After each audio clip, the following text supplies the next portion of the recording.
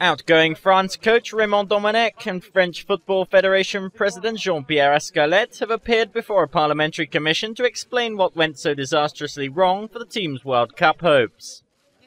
The Commission's Vice President, Michel Herbillon, explained that the inquest sought to ensure that there's no repeat of the performance which has made pariahs of the national side. We need to know first of all the reasons for the debacle. Many things have happened since the failure of France at the Euros, so it's not a recent story, the problems of the French team. And we also want to see with the President of the Federation that he does an assessment of what happened and that he gives us advice on the necessary reforms for the French team. Football's governing body FIFA has warned that the French Federation would be suspended if politicians interfere in its business. Keeping this in mind, Herbillon feels ignoring the fiasco to be out of the question.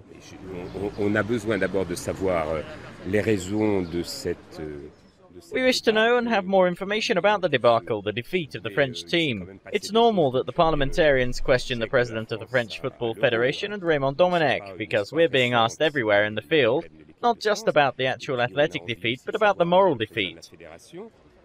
France's disastrous World Cup was marred by the expulsion of striker Nicolas Anelka, a subsequent players' boycott of a training session, and the resignation of the team's managing director.